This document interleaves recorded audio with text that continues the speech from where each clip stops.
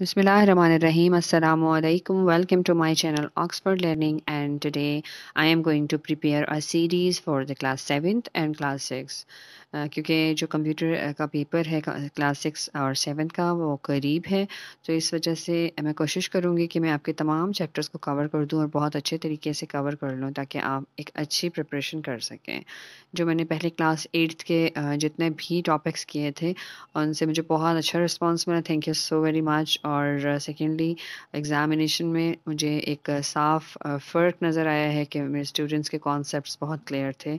Even कि एक mediocre students ने बहुत अच्छा एग्ज़ाम जो है वो अटेम्प्ट किए, तमाम क्वेश्चंस अटेम्प्ट किए विद दैट कॉन्सेप्ट। सो यही कोशिश मेरी क्लास 7th के लिए होगी और यही 6 के लिए होगी। सो I am going to start the chapter number 1 today. It's ICT fundamental. मैंने हाईलाइट कर दिए तमाम टॉपिक्स और यहाँ पे हम जाते हैं choose the important things from this chapter. जो इम्पॉर्टेंट चीज़ें हैं वो मैं आपको बताऊंगी कि आपने इसको प्रिपेयर कैसे करना है। Don't leave the single word even, कि अगर आप प्रिपरेशन करते हैं तो आप प्लीज़ एक सिंगल वर्ड भी नहीं छोड़िए। तमाम चीज़ों को, तमाम कॉन्सेप्ट्स को क्लियर कीजिए। और सम टाइम ऐसा होता है कि हम कोई ऐसी चीज़ छोड़ देते हैं कि जो हमें लगती है कि अच्छा ये छोड़ देंगे, कोई बात नहीं, हम लोग जो है बाकी तमाम कर लेते हैं। लेकिन वही जो चीज़ होती है वही आपके लिए पेपर में, एग्ज़ाम में थोड़ा कॉम्प्लिकेशन बन जाती है। यहाँ सबसे पहले मैं एक्चुअली टाइटल ले रही होती हूँ अपने चैप्टर का फॉर द थंबनेल, तो मैं इसको क्रॉप करने वाली हूँ। I am going to crop this one. The first thing is ये मैंने स्निफिंग टूल जो है उसके साथ मैंने इसको किया है और मैं इसका एक पिक्चर बनाने जा रही हूँ, यहाँ पे रख लूँगी। तब जब मैं वीडियो अपलोड करूँगी तो मैं थंबनेल उसके साथ अटैच कर दूँगी। मैं आपको इंशाल्लाह very soon I am going to tell you how you can just make a video और किस तरह से आप अपलोड कर सकते हो और क्या क्या चीज़ें उस वीडियो में होनी चाहिए। ये मैं एक वीडियो इस पे बनाने वाली हूँ। अभी एग्जामिनेशन की वजह से मेरे पास बहुत ज़्यादा काम है, मुझे बहुत ज़्यादा काम करना है, तो इसलिए मैं अभी सिर्फ एग्जामिनेशन पे फोकस कर रही हूँ। आफ्टर दैट इंशाल्लाह you will get much more and you will get the better things from my channel. So I have saved the thumbnail. यहाँ ICT फंडामेंटल पे I am going to highlight the important point. First of all, information is the key component of progress. तो information बहुत ही important word है जिसको मैं highlight करने जा रही हूँ। और ये एक सेंटेंस जो है, this is the most important sentence. We have amazing discoveries in multiple fields because of information. However, information alone is not enough to make use of information. We need a tool that allow us to manipulate and use information. यहाँ पे tool जो है वो word important लगा है, so that's why I'm going to highlight that word. उसके बाद है यहाँ पर हमारा ICT हो सकता है। ICT is a technology that allows us to store, process and receive information from anywhere at any time. तो यहाँ मैंने 4 जो MCQ sorry fill in the blanks हैं, इंपॉर्टेंट वर्ड्स, इंपॉर्टेंट लाइंस मैंने हाईलाइट कर दी हुई हैं and you can utilise like this. तो मैं इसको रीड करती हूँ थोड़ा सा कि इन्फॉर्मेशन इस आईसीटी की जो बेसिक फंडामेंटल्स मींस कि आईसीटी की जो बुनियाद है वो क्या है।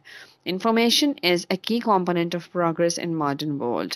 We have amazing discoveries in multiple fields because of information. However, information alone is not enough. To make use of information, we need a tool that allows us to manipulate and use information. And that is where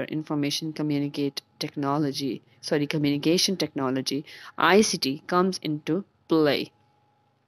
ICT is a technology that allows us to store, process, send, and receive information from anywhere at any time. ICT is a complex technology that relies on hardware and software. यहाँ पे मैंने and human resources. तो human resources is the most important word, so that's why I have highlighted it. Now we move ahead and find out the learning objective. By end of this chapter, you will be able to understand the importance of ICT, essential parts of computer, motherboard, processor, RAM, ROM, and understand the uses of ICT. Discover some emerging technologies. इन तमाम topics पे हम discuss करेंगे। तो सबसे पहले हम यहाँ पे हाईलाइट करते हैं सिस्टम यूनिट, जिसको आमतौर पे लोग बोलते हैं सीपीयू, लेकिन basically CPU is just a casing. Everything inside that is a system unit, the part of system unit. Computers are one of the most essential part of the ICT. To understand ICT better, we need to start by understanding how computers work. Computers are composed of hardware and software, where hardware includes all of the physical parts, while the while the software includes set of instructions। साथ साथ हम highlight कर लेते हैं important words को। तो यहाँ मैंने कंप्यूटर को हाईलाइट किया है, यहाँ पे मैंने कंप्यूटर को अगेन हाईलाइट किया है। कंप्यूटर जो है, as you know very well, computer is the combination of hardware and software. Hardware is physical parts and software programmes are called software. So that's why इस इन दोनों के कॉम्बिनेशन से जो है वो कंप्यूटर बनता है। ये हमेशा से बेसिक क्वेश्चन रहा है और हमें इस पे बहुत फोकस करने की ज़रूरत होती है। हर लेवल पे you should ask this questions from the students, ताकि उनके जो पीछे के कॉन्सेप्ट्स हैं वो रिवाइज हो सकें। नॉर्मली स्टूडेंट्स को हार्डवेयर और सॉफ्टवेयर में डिफरेंस नहीं पता होता, वो हर स्टेज पे भूल जाते हैं, तो हमें हर स्टेज पे उनको याद कराना बहुत ज़्यादा ज़रूरी है। तो यहाँ सॉफ्टवेयर को मैं हाईलाइट कर रही हूँ। आप इंपॉर्टेंट पॉइंट नोट कर सकते हैं, या आप अगर इसी वीडियो को कंप्लीट देखेंगे तो you can do it in a better way, और बहुत अच्छे तरीके से आपकी प्रिपरेशन हो जाएगी। तो यहाँ पर मैंने जो है 4 कुछ लिए हैं। यहाँ 5th one the hardware includes the system unit. System unit में हार्डवेयर सबसे इम्पॉर्टेंट है, लेकिन इसके अलावा उसमें सॉफ्टवेयर भी आता है। The mouse, keyboard, in this part we focus on the hardware and more specifically the components of the system unit। system unit के most important component क्या है, हम उन पे भी बात करेंगे।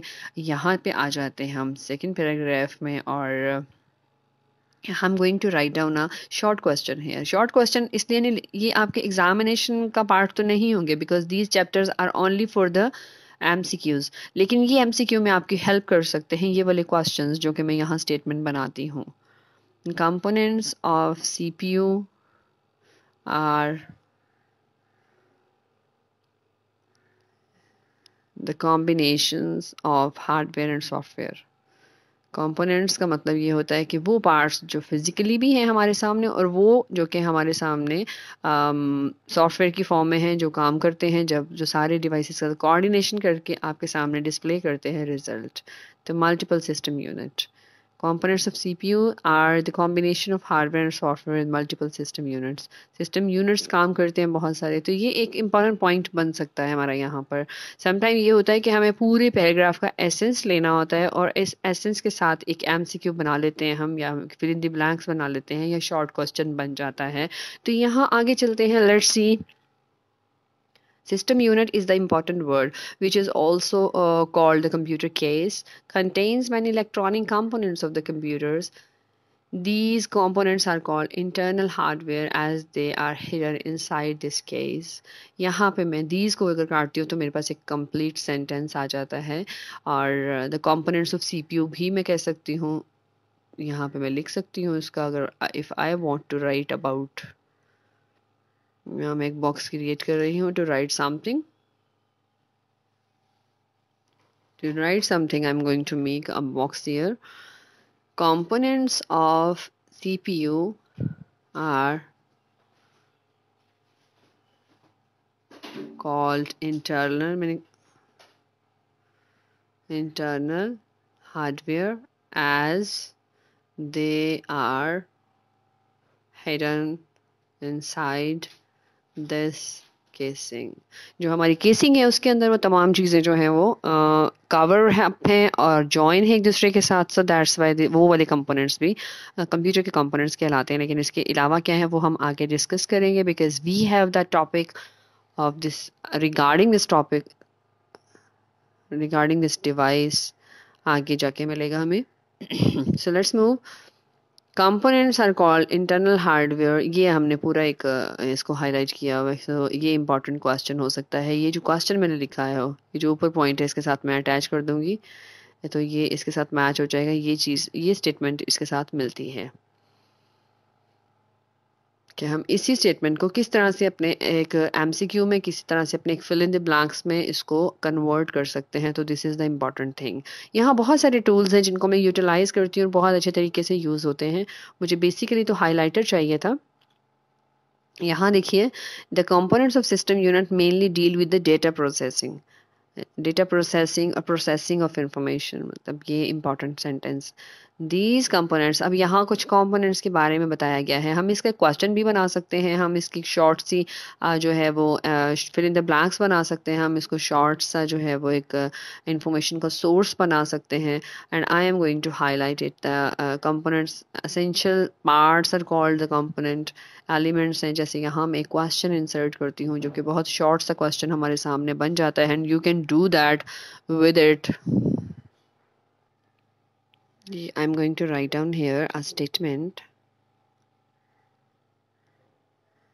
किस तरह से हम एक जो है वो शॉर्ट किस्म की स्टेटमेंट बना सकते हैं, और इसी स्टेटमेंट के थ्रू आपको जो है वो फिल इन द ब्लैंक्स या एमसीक्यू भी आ सकता है. What are the main components of CPU. यहाँ नेम देम, इनके नेम बताइए. तो first is the motherboard, the second one is the processor, three it two memories which are read only memory ROM and the random access memory RAM ports. तो ये इसका part बन चुका है. तो हम इसको एक फिल इन द ब्लैंक की सूरत में भी ले सकते हैं, इस तरह से भी पूछा जा सकता है, और किसी एक डिवाइस को मिस करके भी आपका एक जो है वो एमसीक्यू बन सकता है इसके साथ. तो इस तरीके से हम जो है वो इसको एक ही पेज के अंदर से बहुत सारी इंफॉर्मेशन कलेक्ट कर सकते हैं, और इसको एक्सचेंज करके सेंटेंसेस को you can make the better thing. Next पे चलते हैं. इस मदरबोर्ड, आप सब जानते हैं कि motherboard is the most important part of the computer. ये कंप्यूटर की बैकबोन भी होता है. जैसे कि इंसान की बैकबोन है, उसके बगैर इंसान चल नहीं सकता, बैठ नहीं सकता. तो सेम इसी तरह से ये हमारे कंप्यूटर की बैकबोन है. The motherboard is a backbone. The first thing is we are going to highlight the important words. So let's see, the motherboard is the backbone of the computer and one of the most essential part that make the computer function. In the human body, the backbone is the organ that connects all the organs and enable the transfer of information between organs. Like the backbone, the motherboard as an electric circuit that connect the other part of the computer, in addition to allowing the computer parts to communicate, send and receive information. The motherboard distribute the necessary power, electricity that is needed by other components. So मैंने यहाँ motherboard को highlight किया है, and I am going to make a short statement here. इसके साथ भी आपका MCQ बन सकता है. Which device is called the backbone of the computer? तो आपका आंसर्स, मल्टीपल आंसर्स आपके पास आ सकते हैं. You can choose the one answer from the list, and that is your motherboard. सो ये इम्पॉर्टेंट चीज़ हो गई है आपके पास. और यहाँ पे हम एक और बॉक्स भी बना के इसका आंसर भी लिख सकते हैं, ताकि कोई कॉम्प्लिकेशन ना रहे और सॉल्व हो जाए. लेकिन विच device is called backbone of the computer? It's motherboard. Motherboard is already highlighted hair. So motherboard जो है वो सबसे इम्पॉर्टेंट पार्ट है कंप्यूटर का, जिसके ऊपर तमाम डिवाइसेस अटैच होती हैं, जैसे कि हमारी बॉडी के ऑर्गन्स होते हैं. तो अगर बैकबोन नहीं होगा तो हमारे ऑर्गन्स एक जगह पे नहीं रह सकते, उनको एक जगह पे इकट्ठा किया हुआ है हमारे बैकबोन ने, हमें एक बॉडी का अच्छा पॉस्चर दिया हुआ है. So that's why backbone is important part of your body. Same computer में भी यही चीज़ आती है. Motherboard is an electric circuit that connects the other parts of the computer in addition to. यहाँ पे हम एक छोटा सा एक स्टेटमेंट बनाते हैं जिसको हम MCQ में भी ले सकते हैं, लेकिन यहाँ पर हम इसको बनाने जा रहे हैं. What is the function of motherboard? एक छोटी सी स्टेटमेंट है. इसके 4 ऑप्शंस भी मिल सकते हैं आपको, कि अगर हम क्वेश्चन इस तरह से आता है तो आपको 4 ऑप्शंस के साथ आंसर दे सकते हैं. तो मैं यहाँ पे एक कंपोज्ड वाला आंसर लिखूंगी. It connect, first of all we need to tell what is exactly. It's a circuit board and connects the other devices or other parts or other components, you can say, other parts of the computer.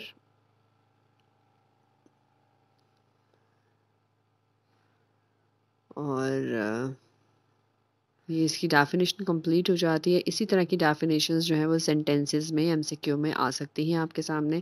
आपको confuse होने की ज़रूरत नहीं है। Just read this, just ये वाला video देखिए और उसके बाद आपकी तैयारी कंप्लीट हो जाएगी इंशाल्लाह। 110% sure and you can do everything. जो भी आपके पेपर में आता है, एग्जाम में आता है, यू कैन डू दैट। तो लेट्स सी, हम आगे देखते हैं। नेक्स्ट में जाते हैं और हाईलाइट करते हैं इंपॉर्टेंट वर्ड्स को। यहाँ पे मदरबोर्ड के बारे में ही इंफॉर्मेशन है। यहाँ पे हार्डवेयर कंपोनेंट्स, या तो हार्डवेयर को करते हैं, इलेक्ट्रिसिटी को कर सकते हैं और कंपोनेंट को कर सकते हैं। फिर ये कि इम्पॉर्टेंट वर्ड मदरबोर्ड है तो आप उसको ही कर सकते हैं। ये हमारा पैराग्राफ जो है वो ऑलमोस्ट डन हो चुका है। तो हम नेक्स्ट पे जाते हैं। ये नो दैट में we have some important information in the form of point, like the motherboard is called motherboard for 2 reasons. Why we call it motherboard, हम क्यों कहते हैं इसको। तो यहाँ बता रहा है कि इसकी 2 रीजंस हैं। It is the main electric board in computer. सबसे पहले ये कि इलेक्ट्रिसिटी प्रोवाइड करना और करंट प्रोवाइड करना इसका काम है। So that's why it's important. It allows other smaller boards that we call daughter boards to be added on the top of the motherboard. These daughter board are really used in the modern computers. Why the main board? मैं यहाँ पे बार बार motherboard को नहीं use कर रही. As you know, the main board is also motherboard. The main board of the computer is called motherboard. Why the main board of computer is called motherboard? ये question बना दिया है मैंने। तो आप इसमें से अगर आपको कोई एक रीज़न भी एमसीक्यू की फॉर्म में आती है, you should know about that. It is a main circuit board. It allows other smaller board that's called daughter board to be added on the top of the motherboard. यहाँ पे एक और हम यहाँ ये बॉक्स रख के तो इसको हम completely एक बॉक्स के अंदर इसको एक क्वेश्चन और आंसर की फॉर्म में बना देते हैं। याद रखिएगा ये मैं क्वेश्चन और आंसर जो बना रही हूँ इसका मतलब ये नहीं है कि ये क्वेश्चन आंसर्स की फॉर्म में ही आएंगे, बिकॉज वो इसको चेंज करके एमसीक्यू की फॉर्म में भी बना सकते हैं। So here is a definition of daughter board. We need to write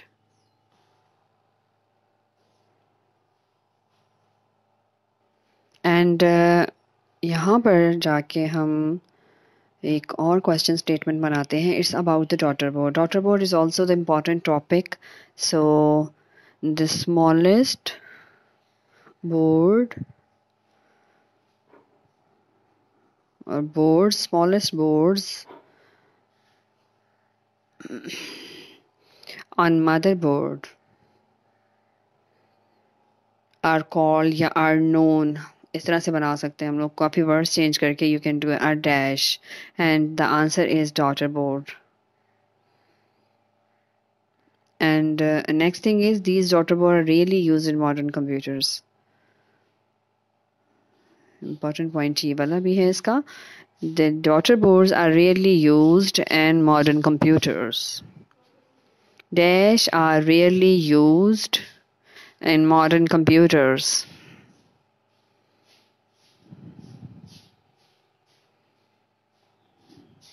And the answer is daughter board. So यहाँ हमने know that से we have created many other MCQs.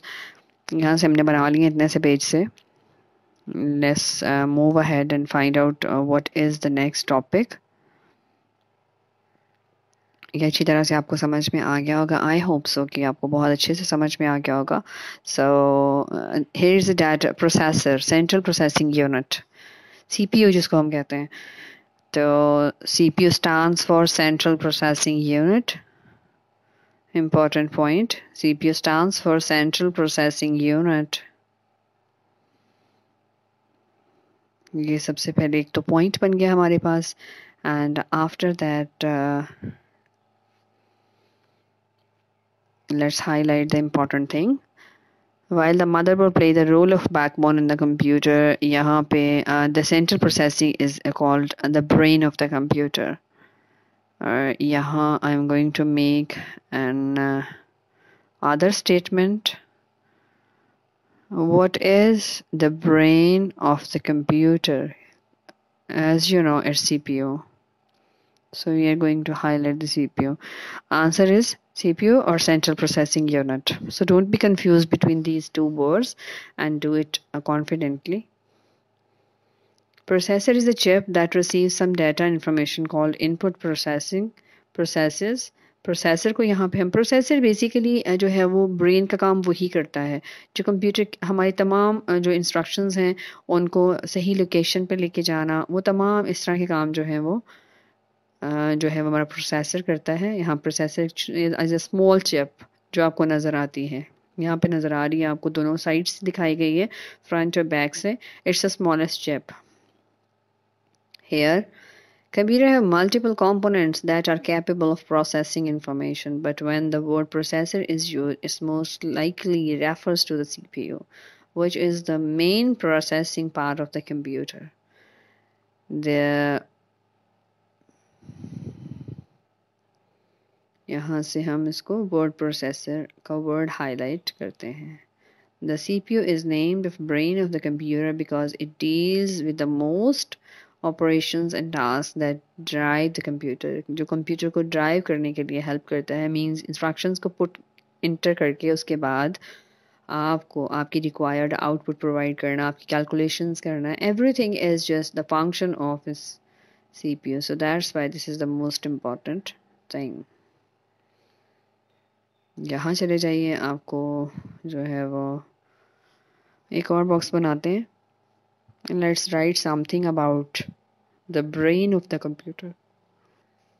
Why the CPU is called brain of the computer? ये भी हमारे एक MCQ बन सकता है कि इस तरह क्वेश्चन आ सकता है and you can get the 4 answers with the correct one correct answer. The answer why the CPU is called the brain of the computer because it deals with the most of the operations and tasks that drive the computers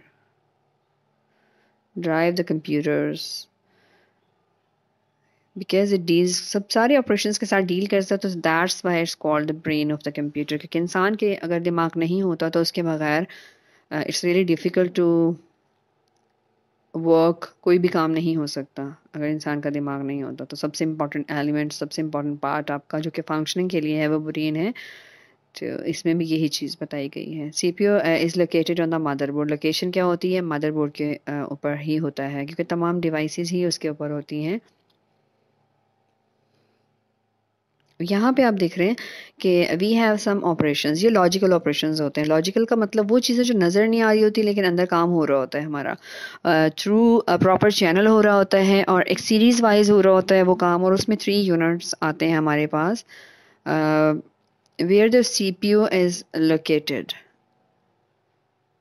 कहाँ है and how many units या how many components you can say अब components में इसके physical parts भी आते हैं और इसके जो हैं वो सॉफ्टवेयर के पार्ट्स भी आते हैं और सॉफ्टवेयर में अगर हम बात करते हैं तो हमारे पास ALU है MU है और कंट्रोल यूनिट है तो यहाँ मैं इसका जो है थोड़ा छोटा सा आंसर लिखती हूँ ताकि आपको हेल्प मिल सके CPU is located on the motherboard पहले का आंसर ये कंप्यूटर में हमेशा टू द पॉइंट जो है वो आंसर देना चाहिए आपको जो चीज़ पूछी है आप वही बताएं जितना एक्स्ट्रा आप काम करेंगे वो आपके क्वेश्चन को इनवैलिड बना देता है आपको एक वैलिड क्वेश्चन पुट करना है तो इस वजह से क्वेश्चन का आंसर जो है वो एक वैलिड होना चाहिए तो इसलिए आप बहुत ही शॉर्ट और कंपोज्ड फॉर्म में आंसर हमेशा राइट कीजिए अरिथमेटिक लॉजिक यूनिट है सेकेंड है मेमोरी यूनिट है जो स्टोरेज की हेल्प करता है आपकी और कंट्रोल यूनिट जो होता है वो आपकी एग्जीक्यूशन में आपकी हेल्प करता है like it run the instructions properly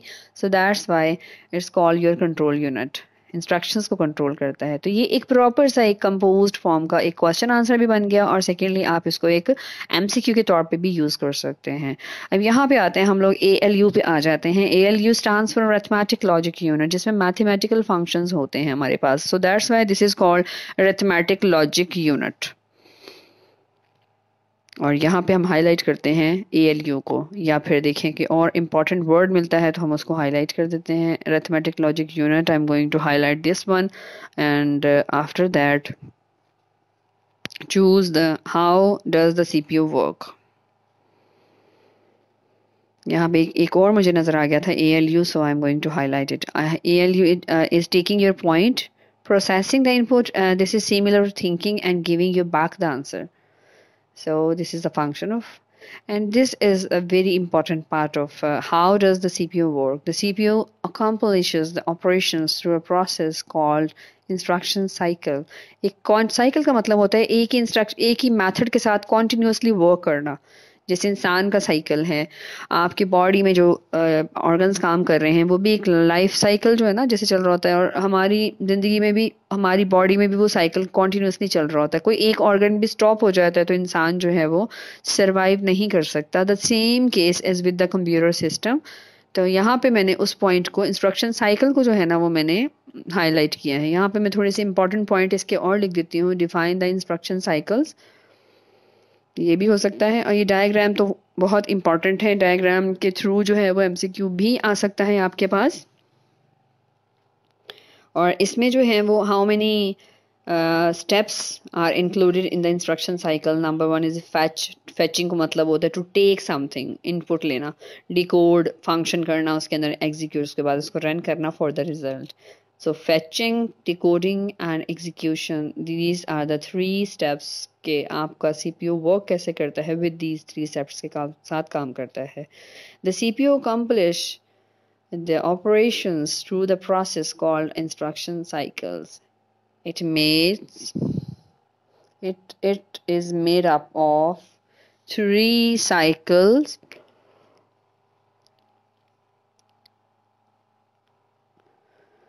Number 1 is your fetching, fetch to take something. Decode is the second one, and the third one is your execute. Execution.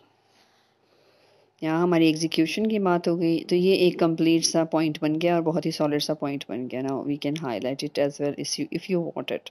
Otherwise ये एक कंप्लीट चीज़ हो गई है आपके पास, आप इसको कर सकते हैं. अभी यहाँ देखें तीनों को डिसाइड कर किया गया है, तमाम को यहाँ पे डिफाइन किया गया है. फैचिंग के बारे में इंफॉर्मेशन दी है तो हम सबसे पहले फैच को इसमें हाईलाइट कर लेंगे. यहाँ हम डी कोड को जो है वो हाईलाइट करेंगे, और वहाँ नीचे एग्जीक्यूट इंपॉर्टेंट वर्ड है, हम एग्जीक्यूट को जो है वो हाईलाइट करते जाते हैं साथ में. During the decode step, the CPU decodes the information instruction already received and converted into signals that is sent to the other components of the computer. यहाँ executes की बात हो रही है, तो I am going to highlight the executes. This whole process is supervised by the control unit. ये भी एक important point है जिसको हम यहाँ पे एक और point की form में बना सकते हैं. So I have taken a box to write down the question statement, और इस statement के through ये भी statement आपकी MCQ का part हो सकती है. So that's why I'm going to highlight it. The process of fetching, decoding and execution. Fetch, decode and executes is called dash. इस पूरे प्रोसेस को हम क्या कहते हैं, is known as, is called, मतलब कोई भी सेंटेंस आप लगा के इसको एक सूटेबल सा MCQ का बना सकते हैं, क्वेश्चन भी बना सकते हैं. क्वेश्चन आंसर चूँकि हमारे जो मिड टर्म से पहले वाले चैप्टर्स हैं उनके नहीं हैं, सो दैट्स वाई ये जो चीज़ है इसमें हम इसको एक MCQ के तौर पर ले सकते हैं. डैश कंट्रोल यूनिट, इसका आंसर है कंट्रोल यूनिट. तो कंट्रोल यूनिट को यहाँ पर हमने इसमें हाईलाइट भी कर सकते हैं ऊपर जो है, और यहाँ पे बीइंग स्टोर्ड. अब आ जाते हैं मेमोरी पे. मेमोरी जैसे इंसान की मेमोरी है जो स्टोरेज रखती है, सेम कंप्यूटर की भी इसी तरह से है. और इसमें आप इंपॉर्टेंट वर्ड देख सकते हैं कि इंफॉर्मेशन इज़ अ की to the computer that we have today. However, to make use of the important information, computer need a place to store them. That is where RAM and ROM and hard drive come into play। ये तीन memory हमारी main important memories जो है ना वो यहाँ पर describe की गई हैं। रैम एंड रोम जो है वो एक बहुत ही इंपॉर्टेंट टॉपिक होता है हमारा हमेशा, लेकिन हमें इसमें डिफरेंस जो है वो समटाइम स्टूडेंट्स उसका गलत कर देते हैं। तो मैं आपको एक चीज़ बताती चलूँ कि रोम जो होती है ना आपकी, इट्स रैंडम एक्सेस मेमोरी, जो कि आपकी टेम्परेरी मेमोरी है। जो इलेक्ट्रिसिटी के साथ जुड़ी हुई है उसको हम वॉलेटाइल बोलेंगे, और जो इलेक्ट्रिसिटी के साथ जुड़ी हुई नहीं है उसको नॉन वॉलेटाइल बोलेंगे। तो ROM is a non volatile and the RAM is a volatile memory, so that's why volt is a unit to measure the electricity. जिस तरह हर चीज़ को पैमाइश करने के लिए एक पैमाना होता है, सेम इसी तरह से जो इलेक्ट्रिसिटी है उसको अगर आपने पैमाइश करनी है तो उसके लिए वोल्ट्स का पैमाना यूज़ होता है टू मेजर दैट। जैसे हम लीटर का यूज़ करते हैं for the liquid, and kilometre for the distance, and metre for the clothes and something like clothes. So define the three memory of the computer: RAM, ROM and hardware, hard drive. यहाँ पे ये वाली चीज़ भी बन सकती है। Hard drive का आपको पता है कि हार्ड ड्राइव एक मेन पार्ट होती है कंप्यूटर सिस्टम के अंदर, जिसके अंदर तमाम स्टोरेज की कैपेसिटी है और आप उसका आंसर कर सकते हैं। यहाँ पे अगर मैं रोम की बात करूँगी तो मैं कुछ इंपॉर्टेंट पॉइंट लिखूंगी। फर्स्ट चीज़ क्या होती है, ROM is read only memory. Rome stands for read only memory, right? And after that it's a permanent memory. जो इसमें डाटा सेव होता है वो डिलीट नहीं होता, इरेज नहीं होता। It is called the non volatile memory. बिजली का असर इसके ऊपर नहीं होता कि लाइट आती है या चली जाती है, डजंट मीन कि आपका डाटा लॉस हो जाएगा, नहीं जाएगा आपका data. RAM stands for random access memory, और ये एक टेम्परेरी मेमोरी है। और इसके अलावा इसको हम वोलेटाइल भी बोलते हैं कि जैसे ही इलेक्ट्रिसिटी जाएगी या हमारा कंप्यूटर बिजली से डिसकनेक्ट हो जाएगा तो उसके बाद क्या होता है कि हमारा रोम में जितना भी रैम में डाटा है वो तमाम डाटा जो है वो चला जाएगा। तो इसलिए हम इसको वॉलेटाइल मेमोरी और टेम्परेरी मेमोरी भी कहते हैं, क्योंकि डाटा जो है वो हमारा इसके थ्रू चला जाता है। सो ये एक इम्पॉर्टेंट पॉइंट हमारे पास हो गया है। अब अगर हम आगे जाते हैं तो हमें नज़र आता है random access memory. RAM stands for, जो मैंने अभी आपको बताया वहाँ पे। तो इसमें से कुछ इंपॉर्टेंट पॉइंट्स को हाईलाइट कर लेते हैं। Let's check some important points. RAM, which stands for random access memory, is a physical hardware that is located on the motherboard. यहाँ पे भी RAM का एक word important है। RAM is the computer's main memory which stores data information temporarily. Whenever you are clicking button, opening a file, typing, all the information is saved in the RAM. The CPU can access the RAM during the fetch phase and can read it from it, read the information, or write it to change the new save information. यहाँ से CPU can access भी कर सकते हैं, ये वाला भी हमारा बन सकता है। फिर आगे प्रॉपर्टीज़ के बारे में डिस्कस कर रहे हैं हम लोग। प्रॉपर्टीज़ वो चीज़ होती है जो उसकी क्वालिटीज़ में आती हैं, जो उसके फंक्शंस में आते हैं कि वो क्या काम कर सकता है। जैसे बॉल है, उसकी प्रॉपर्टीज़ या वो बनी हुई किस तरह से है। बॉल की प्रॉपर्टी में क्या है कि वो क्या है उसमें, एक तो पहले तो फिजिकल प्रॉपर्टी में उसका स्ट्रक्चर आता है, उसके बाद उसका फंक्शन, उसकी प्रॉपर्टी है। Volatile का है, RAM is a volatile because all the information saved in it lost if we turn the computer off. हम कंप्यूटर को बंद करते हैं तो तमाम डाटा चला जाता है। That is why we say it stores temporary information. This means that the RAM only works when the power is on, when there is electricity. यहाँ बहुत सारी चीज़ें क्लियर हैं। अब रैम के बारे में आपको कोई कन्फ्यूजन नहीं होनी चाहिए। I think so I have cleared everything. Read and write. RAM is read and write because CPU can read data from it and also write or change data on it. Change भी कर सकते हैं और write भी कर सकते हैं। तो उसके बाद एक नेक्स्ट में यहाँ पे हम पहला वाला काट देते हैं। ये डबल जो है वो प्रिंट हो चुका है यहाँ पे बुक पे बाय मिस्टेक। तो कुछ बच्चे बहुत जल्दी कंफ्यूज हो जाते हैं इन चीज़ों से। तो ऐसी सी चीज़ें समटाइम क्योंकि इंसान ने की है तो डेफिनेटली कोई ना कोई मसला आ जाता है समटाइम इस बुक में। ये जैसे भी रैम डबल हुआ बता, RAM is called random because any data stored in the RAM can be accessed by the CPU, and this data is accessed randomly, not in the particular order. This is important as it make the computer work faster.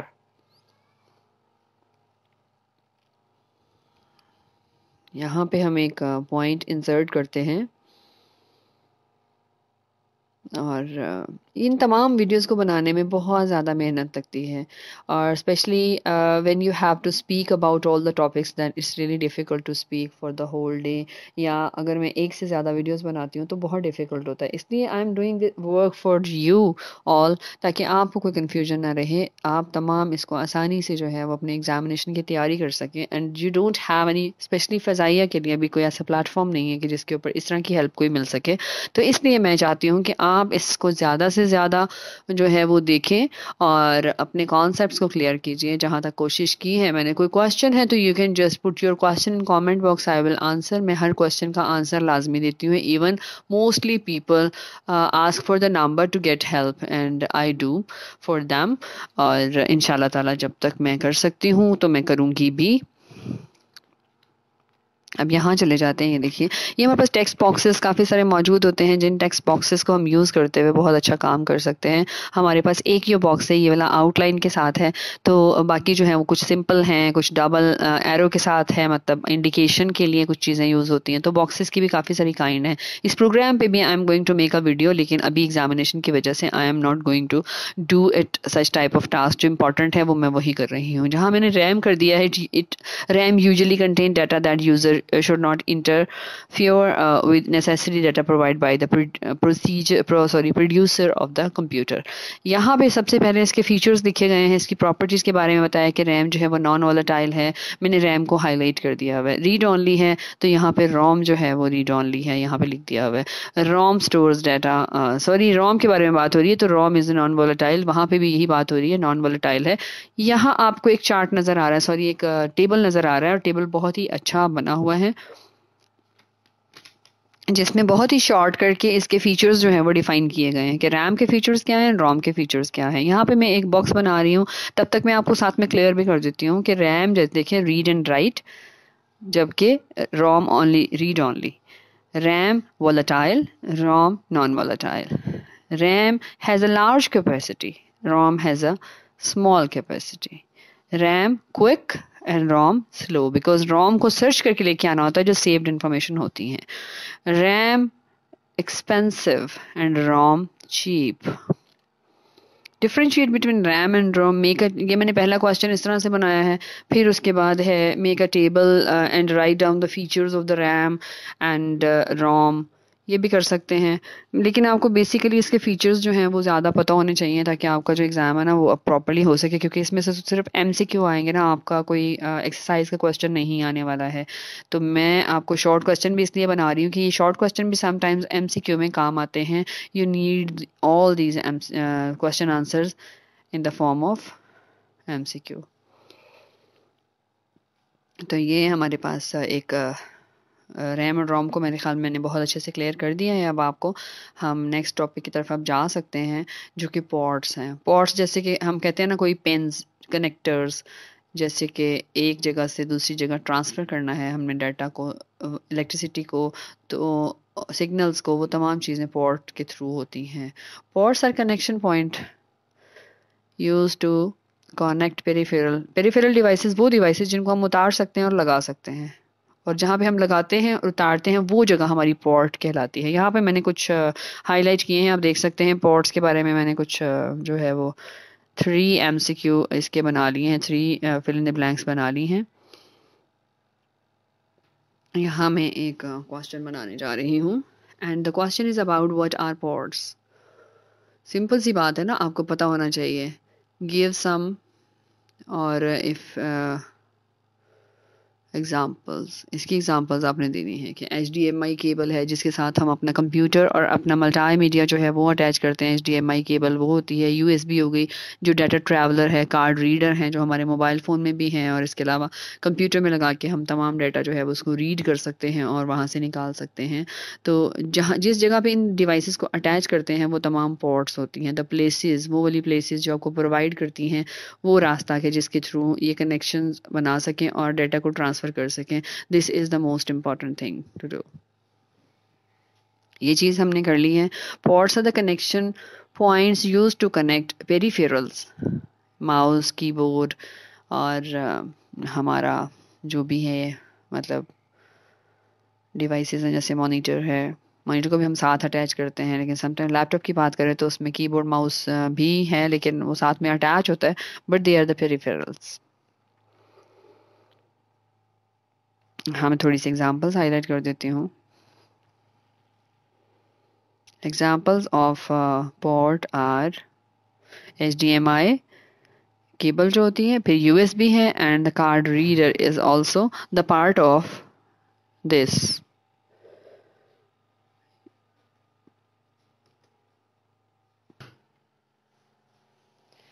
And ये हमारा एक solid सा question भी बन गया है, statement बन गई है, और इसके MCQ भी हो सकता है। Peripheral device is an external device such as monitor, keyboard, mouse that connects and works with the computer through a port. ये एक इम्पॉर्टेंट सा यहाँ पे बन गया है। यहाँ हम एक और पॉइंट भी ऐड कर सकते हैं, if you want to make it. यहाँ पे हम बना सकते हैं what are the peripheral devices. Peripheral devices actually वो होती हैं जिनको हम अटैच भी कर सकते हैं और हम उसको साथ से उतार भी सकते हैं, लाइक हम अपनी मर्जी से अटैच, जैसे कीबोर्ड, माउस वगैरह, ये तमाम चीज़ें केबल के साथ कनेक्ट होती हैं हमारे कंप्यूटर के साथ। अगर हम जनरली डेस्कटॉप कंप्यूटर की बात करते हैं, लैपटॉप की बात नहीं कर रही मैं, लैपटॉप के साथ भी माउस अटैच हो जाता है आपका। यूजेस ऑफ आईसीटी, अब आईसीटी के यूजेस क्या हैं ये सबको बहुत अच्छे तरीके से पता है, लेकिन फिर भी हम जो है इसको मैं रिवाइज करती हूँ और मैं आपको बताती हूँ। Technologies are the cornerstone of the human progress. That is why human works so hard inventing new technologies and improving them. Technology is the important word. ICT is a prime example of technology that is essential to the scientific progress. ICT is the important word, and ICT impacts several fields such as education, healthcare, entertainment, and marketing. I have highlighted the three things here. In this part, we will talk about some uses of ICT. We'll focus on data handling, booking system, and the banking application. Technology is a combination of skills, knowledge, the method used to accomplish multiple tasks and goals. We use technology to produce goods, solve problems, save time. यहाँ एक और important note enter करने जा रही हूँ मैं। I am going to enter an important note, define technology, the term technology, the word technology. तो यहाँ पे एक ये चीज़ भी आ सकती है। आई थिंक आपको ये तमाम वीडियो देखने के बाद आप अपनी बाकी बुक्स हैं उनके भी अच्छे MCQ बना सकते हैं और चैप्टर को बहुत अच्छे से प्रिपेयर कर सकते हैं। We are lucky because we have internet to find out the difficulties, अपनी सोल्यूशन कर सकते हैं, जो डिफ़िकल्टी आती है उसका सोल्यूशन हम फाइंड आउट कर सकते हैं। Now the data handling, let's see what is important here. यहाँ पे डाटा हैंडलिंग में मैंने इन्फॉर्मेशन और आईसीटी दोनों को हाईलाइट किया है। फिर उसके बाद मैं एक छोटी सी डेफिनेशन लिखने जा रही हूँ जो शायद वो भी आपके काम आ जाए कि define data handling, what is exactly the data handling.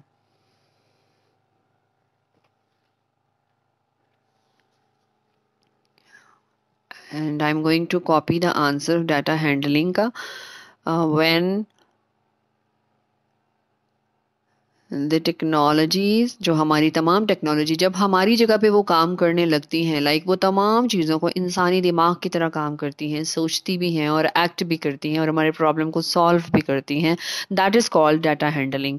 वो तमाम काम जो इंसान खुद कर रहा था वो अब टेक्नोलॉजी कर रही है, प्रॉपर वे में कर रही है, हमारे रिजल्ट्स तक, वहाँ तक आने में जो काम हो रहा है वो तमाम डाटा हैंडलिंग में आता है हमारा।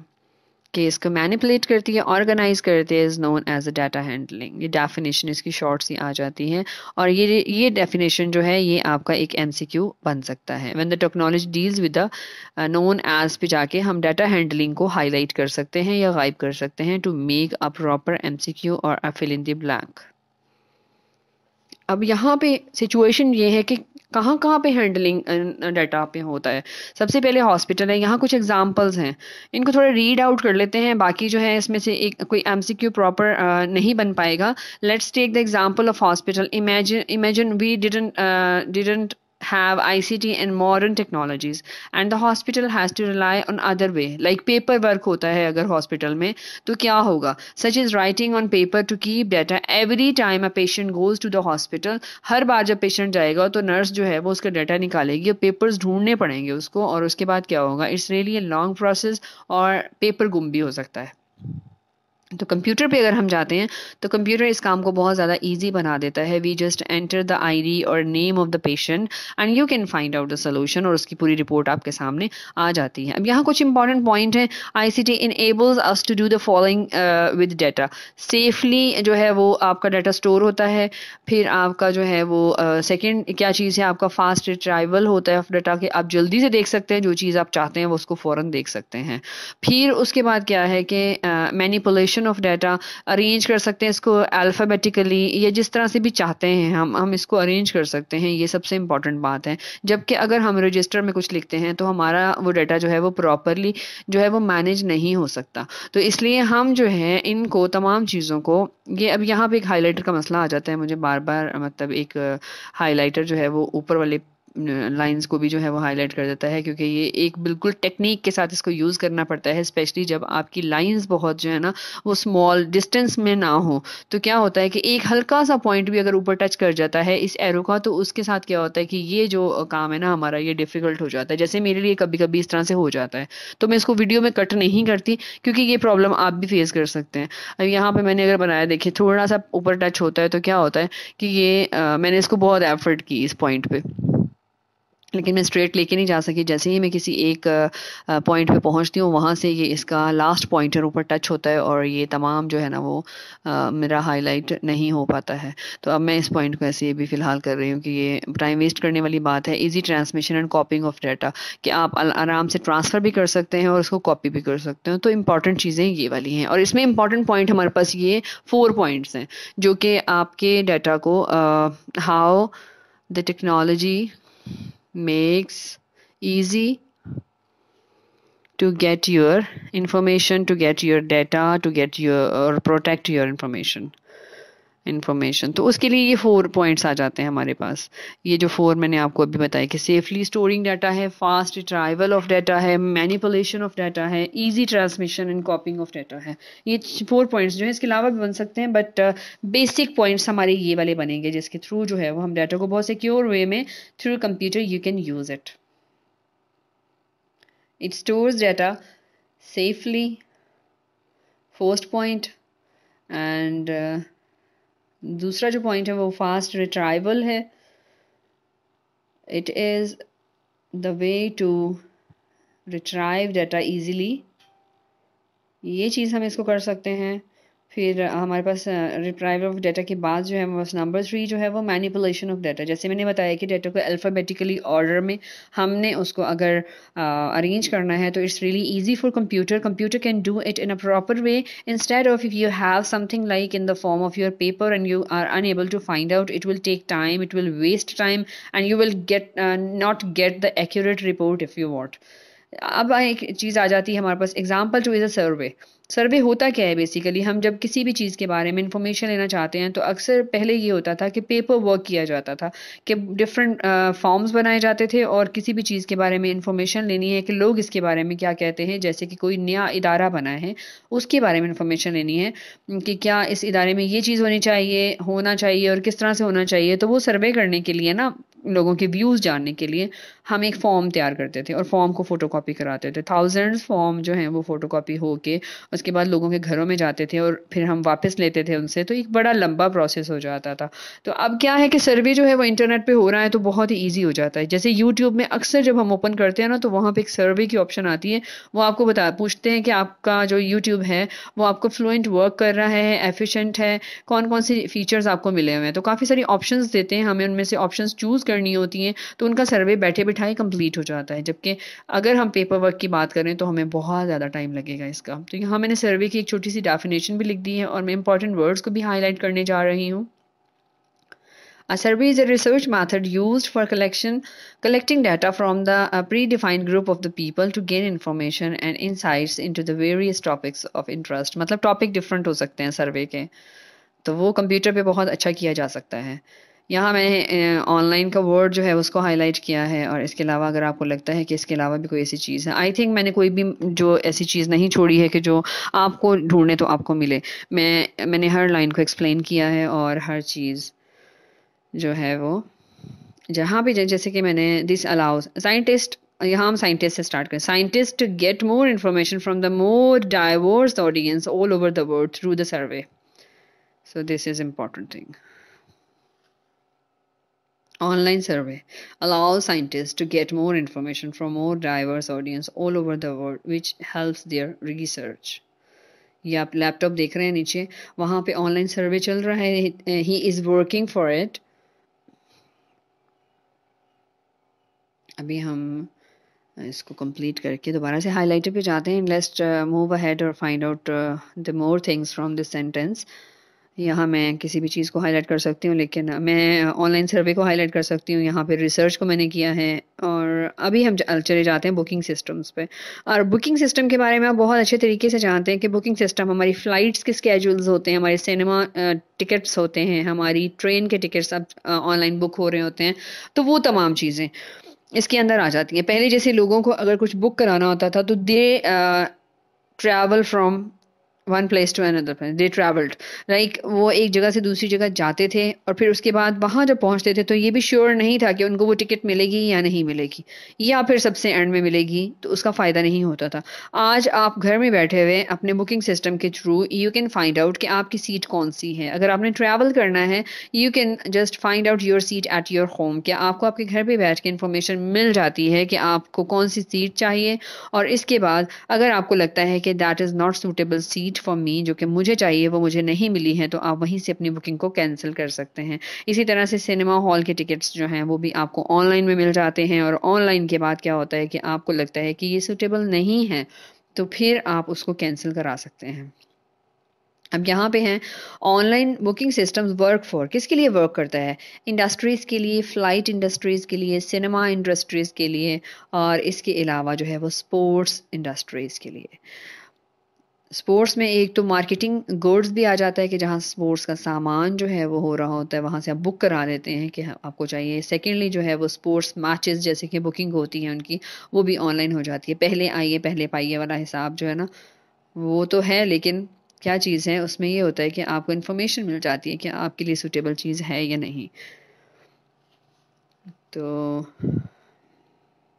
यहाँ पे कुछ इंपॉर्टेंट वर्ड्स को मैंने हाईलाइट किया है। अगेन से ये पैराग्राफ हो गया है, तो कुछ इंपॉर्टेंट वर्ड्स को I am going to highlight it.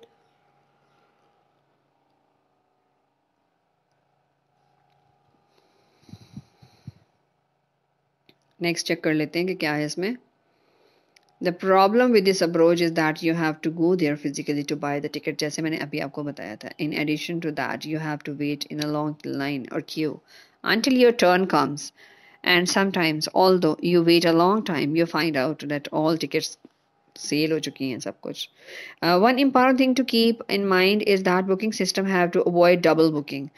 Double booking नहीं होती अगर आप ऑनलाइन काम करते हैं। रियल टाइम सिस्टम है, यहाँ important point real time system है। A real time system is a system that processes the request one by one, एक एक करके रिक्वेस्ट को फाइंड आउट करता है। Before processing any new request, the system makes sure the process all request made before it, that's प्रीवेंटिंग double booking. इससे क्या होता है कि डबल बुकिंग नहीं हो सकती। एक एक चीज़ को सिस्टम ऑटोमेटिकली चेक कर लेता है, तो वो फिर डबल बुकिंग से बच जाते हैं। यहाँ मैंने एक और सेंटेंस बनाया है, that is real time system makes sure to process all the request made before it. यहाँ पे है एयरप्लेन टिकट्स। यहाँ पे हमारे पास इसमें कोई I think so it's an example, इसको रीड कर लें। Let's say to people want to bye airplane tickets and both of them want to get seat A. Let's say that both people make the booking at the around the same time. The catch here is that it's nearly impossible. ये example को read कर लीजिएगा, मुझे ज़रा forward करना है इसको। Banking applications आपको पता है सबके पास नॉर्मली मोबाइल फ़ोन में बैंकिंग एप्लीकेशंस मौजूद हैं और उनके थ्रू आप पे कर सकते हैं अपने बिल्स, आप अपने जो भी अपनी मनी ट्रांसफ़र करना चाहते हैं कहीं, you can do that. And उसके बाद आपके पास एटीएम मौजूद है, आपके पास ईएफटी है, इलेक्ट्रॉनिक फ़ंड ट्रांसफ़र। ये तमाम चीज़ें आपके लिए बहुत बेनिफिशियल हैं आज सिर्फ just because of the computer. So that's why it's really हम एक बहुत अच्छे दौर में जी रहे हैं जहाँ पे हमें इतनी सारी फैसिलिटीज़ जो हैं वो अवेलेबल हैं।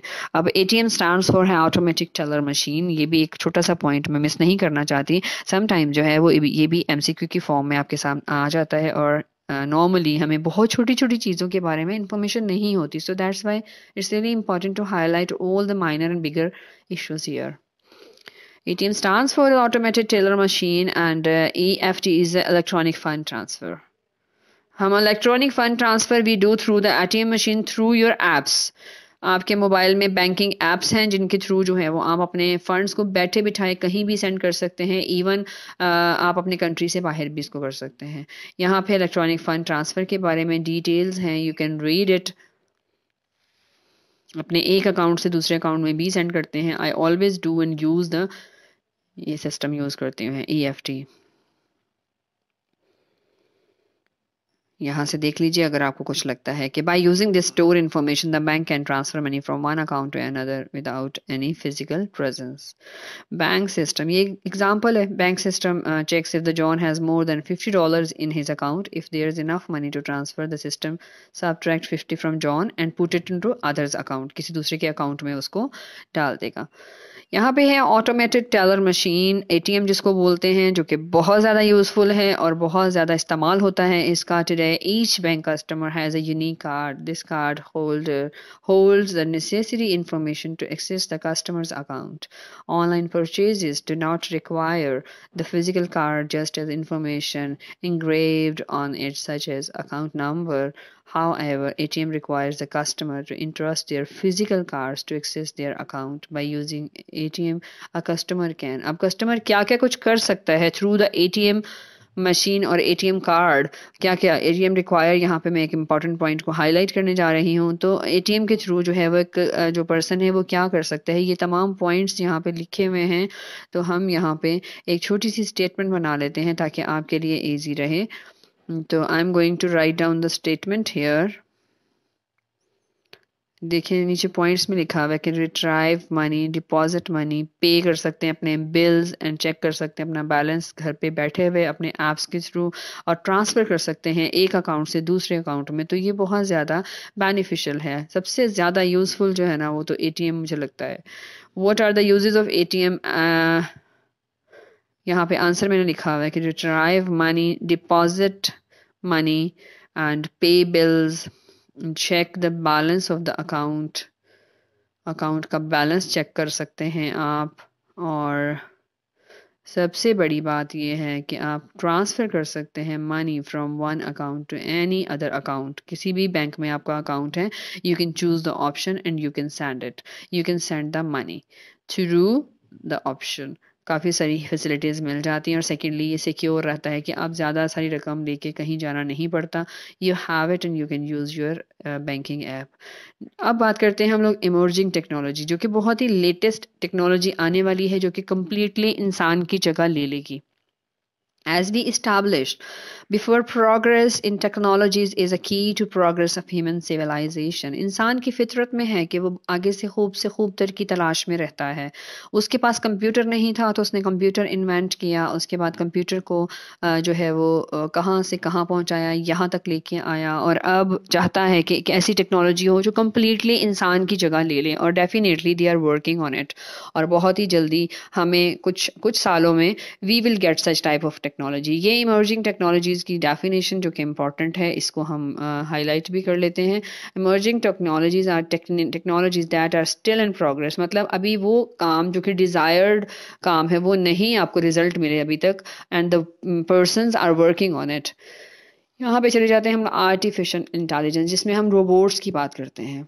Robotic artificial intelligence AI science field and focuses on the developing human like intelligence in machine robots, computer, ये सारे बहुत पावरफुल हैं जो इंसान की तरह काम करते हैं. Human are still for more intelligent then computer. इंसान डेफिनेटली उसकी जो एक इंटेलिजेंस है वो एक आर्टिफिशियल इंटेलिजेंस इंसान ने दी है उसको, तो इंसान ने बनाया है जिस चीज़ को, तो इंसान उससे एक स्टेप तो आगे ही चल रहा है ना. ये जो है आर्टिफिशियल इंटेलिजेंस इंट्रोड्यूस हुई थी 1956 में by scientist who try to create an artificial brain computer with the capability of human brain. और आज भी हमारे पास कुछ एग्जांपल्स मौजूद हैं आर्टिफिशियल इंटेलिजेंस की, और is going to human societies का पार्ट बनने जा रहा है. जैसे कि हमारे पास बहुत सारी ऐसी मशीन्स हैं जो कि आर्टिफिशियल इंटेलिजेंस को वो करती हैं, डिफाइन करती हैं. अब इसके यूजेस क्या हैं? प्रिडिक्टिंग द वेदर, के वेदर का जो हालात आज हमें पता चलते हैं कि कब बारिश होगी, कहाँ पे मौसम कैसा रहेगा, पूरा दिन कैसा रहेगा. हम लोग एक एक आवर का अपना मौसम जो है वो देख सकते हैं. सो ये बड़ी इंपॉर्टेंट बात है. यहाँ पे तमाम चीज़ों में जो है हमारी आर्टिफिशियल इंटेलिजेंस इज़ इम्पॉर्टेंट. यहाँ पे दो लोग की बात हुई है, दो टाइप की टेक्नोलॉजीज़ की बात हुई है, सीरी, एलेक्सा. तो यहाँ मैं आपको एक दिखाती हूँ कि सीरी एंड एलेक्सा, यहाँ पर दो ये रोबोटिक काम है जो कि रिस्पॉन्स करेगा आपको और रिकॉर्डिंग करेगा साथ में. They are working on it, they are working on it and hair you can see the devices. यहाँ पे आप एक वीडियो देख सकते हैं जो कि मैंने यूट्यूब से, आप इसका लिंक देख सकते हैं, you can find out this video. और आप इसकी कंप्लीट, क्योंकि मेरे पास ये 741 मिनट्स की वीडियो थी, मैंने उसको थोड़ा शॉर्ट किया इसलिए कि मैं आपको थोड़ा सा दिखा सकूं. यहाँ पे क्वेश्चन आंसर सेशन चल रहा है. I am a software help you Google, I have a, we all are in this together. यहाँ पे इस वीडियो को आप कंप्लीटली देख सकते हैं. यहाँ जैसे जैसे वो क्वेश्चंस करेंगे इनसे तो इसका आंसर उनको मिलता जाएगा. मैंने साउंड इसलिए नहीं किया कि कॉपीराइट्स का इशू आ जाता है, तो इसलिए मैंने साउंड को यहाँ म्यूट कर दिया हुआ है. और ये वाली जो वीडियो है ये गूगल से जाके आप सर्च करके, इसका लिंक यहाँ पे आप मौजूद है, तो आप इसको देख सकते हैं कि ये किस तरह से फंक्शन करता है, किस तरह से काम करता है. सेल्फ ड्राइविंग कार आ गई हैं हमारे पास. टीचिंग एंड एजुकेशन में बहुत ज़्यादा काम किया है. और मतलब ऐसे टीचर्स भी आपके पास मिल जाएंगे, आपको दुनिया भर से टीचर्स मिल सकते हैं. और कंप्यूटर ने इसकी जगह ले ली है. Computer is the best teacher. Computer teaches you a lot and tales everything. If you feel something difficult you can get the solutions through the computer. So that's why it's your teacher. You can say that is the teacher. Self driving car जो कि हमारे यहाँ शायद अभी नहीं है, but foreign countries में you can get the idea of self driving cars जो खुद से चलती हैं. अभी नो दैट की बारी आती है. नो दैट में देखें कि although artificial intelligence can accomplish some impressive task such as reading the thoughts of human, it is still far being able to mimic the intelligence of the 5 years old, which shows the complexity of human brain. It is predicted that artificial intelligence will be as smart as young human in 2045. Means एक prediction ये है कि 2045 तक ये चीज़ जो है वो चलेगी आपकी. नेक्स्ट पे आ जाते हैं रोबोटिक, जो कि सबको पता है अबाउट द रोबोट्स. एक ऐसी मशीन होती है जो इंसान की तरह काम करती है. रोबोट्स आर मशीन जो इंसानों की तरह काम करती हैं, और बहुत सारे रोबोट्स जो हैं वो बन चुके हैं. In 2005, 90% of robots were simple robots used assemble the car pieces. जैसे कि वो जगह जहाँ पे इंसान काम नहीं कर सकता वहाँ पे रोबोट्स काम करते हैं. रोबोट वहाँ पे जाते हैं, जैसे डिफ़िकल्ट या फिर कोई ऐसा ऐसा एटमॉस्फेयर या ऐसी जगह जहाँ पे इंसान जो है उसकी जान को खतरा होता है, तो रोबोट्स वहाँ पे जाके ये काम कर सकते हैं. Very hot places, under the सी, हर जगह पे. What is meant by the term robotics? वो तमाम काम जो कंप्यूटर से होते हैं, रोबोट से होते हैं, उनको रोबोटिक्स की टर्म में यूज किया जाता है. रोबोटिक इज अ फील्ड है कंप्लीट एक वाली that makes use of engineering, computer science and math to design, build and operate robots. ये तमाम ह्यूमनॉइड रोबोट्स इंसानों की तरह के जो होते हैं, जिसमें रोबोट्स की काइंड है कि सोफिया कौन सा रोबोट है, तो आपको पता होना चाहिए कि ये ह्यूमनॉइड ऑटोनमस रोबोट है. इसमें आपने सिर्फ याद करना है कि कौन कौन सी काइंड जो है वो इसमें वैक्यूम क्लीनर्स टाइप की आ जाती हैं. टैली ऑपरेटेड रोबोट्स हैं जो कि इंसान कंट्रोल करता है, वायरलेस के साथ कंट्रोल होते हैं. ऑगमेंटिंग रोबोट्स हैं. तो ये तमाम चीज़ें इसमें आ जाती हैं. फिर उसके बाद आता है हमारे पास RS, recognition system. Computer application that can be use to automatically, जैसे कि बायोमेट्रिक है, आपकी बायोमेट्रिक के लिए कंप्यूटर यूज होता है। व्हेन यू एंटर, आप एक दफ़ा अपने डेटाबेस में एंटर होते हैं, आप अपनी बायोमेट्रिक कहीं भी देते हैं, जब आप आईडी कार्ड बनाते हैं तो आपका कोई भी काम, लाइक आपकी एटीएम भी बायोमेट्रिक से आपको पेमेंट दे देगी, सिर्फ आप अपने थंब इंप्रेशन को वहां पे लगाएंगे और उसके बाद वो स्कैन करेगा और आपका बायोमेट्रिक का रिकॉर्ड फाइंड आउट करके उसके साथ मैच करेगा और वेरीफाई करने के बाद you can get what ever you want to get.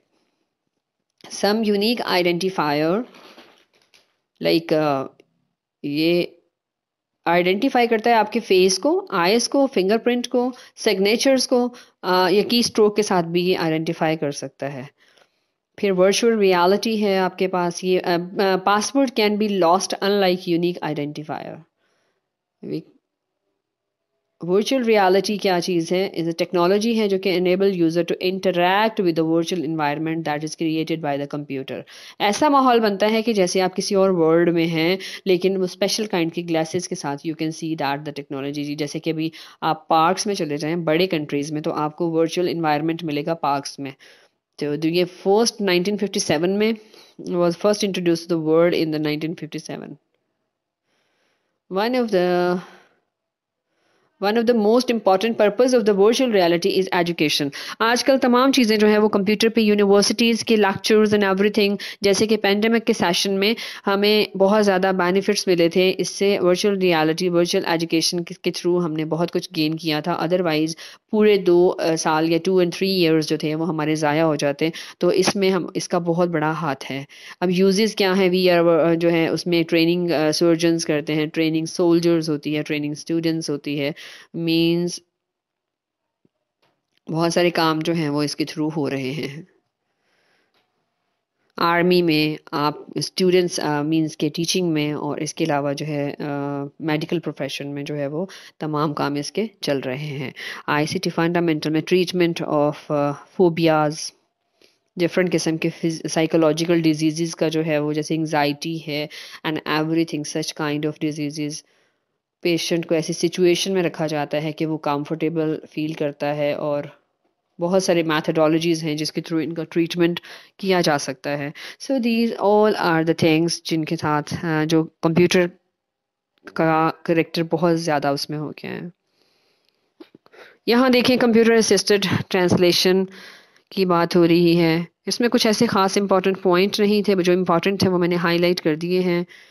To facilitate the cooperation discussion between these different languages, we created technology called computer assistant। आप किसी और लैंग्वेज में बात करते हैं तो कंप्यूटर उसको ट्रांसलेट करके जिस पर्सन को जिस लैंग्वेज में चाहिए होता है, और हम हर तरह की ज़ुबान भी सीख सकते हैं आज इसकी वजह से। So it's really important for us. यहाँ चले जाते हैं, ये तमाम आज के चैप्टर के बारे में था। मैं अभी चैप्टर रिव्यू जो है मैं उसमें भी कुछ पॉइंट्स हाईलाइट करूंगी, और आई होप कि ये जो चैप्टर नंबर 1 है उसकी प्रिपरेशन अगर इस वीडियो को आप देखते हैं तो you can do it in a well वे। आप इसको बहुत ही अच्छे तरीके से तैयार कर सकते हैं सिर्फ इस वीडियो को देखने के साथ। और चैप्टर रिव्यू जो होता है उसको कभी मत छोड़ें। यहाँ मैं शॉर्ट क्वेश्चन इसलिए नहीं बना रही चैप्टर रिव्यू, क्योंकि ये इसमें क्वेश्चन आंसर्स नहीं आएंगे एग्जामिनेशन में। मैं यहाँ पे एमसीक्यू फॉर्म में जो है वो हाईलाइट करने वाली हूँ इंपॉर्टेंट चीज़ों को, जो कि इसके अंदर इंपॉर्टेंट टर्म्स यूज हुई हैं। इसके अलावा मैं और कुछ भी इसके अंदर से पिक करके क्वेश्चन आंसर्स नहीं बनाने वाली, क्योंकि chapter number 1 is before mid term, इसका एग्जाम हो चुका है, तो ये दोबारा से क्वेश्चन आंसर फॉर्म में नहीं आएगा, सिर्फ एमसीक्यू में आएगा। तो आपके एमसीक्यू इस तरीके से बहुत अच्छी तरह से तैयार हो सकते हैं। ये तमाम चीज़ों को फॉलो कीजिए और अच्छी सी प्रिपरेशन कीजिए। All the very best for your examination, और मेहनत करें। अल्लाह ताला हमेशा मेहनत करने वालों को सिला देता है और साथ देता है, और ये बहुत ज़्यादा ज़रूरी होता है कि बी ऑनेस्ट। किसी भी जगह पे हैं आप ऑनेस्ट रहें, और honesty is the best policy. Honesty की हमेशा जीत होती है, सच हमेशा जीतता है। झूठ चाहे जितना मर्जी बुलंदी पे चला जाए, तो ऑनेस्टी जो है ना वो हमेशा विन करती है, चाहे देर से विन करे, बट डेफिनेटली आखिर में जो जीत है वो ऑनेस्टी की ही होती है। इसके साथ इजाज़त दीजिए। अल्लाह हाफिज़। Take care of your self.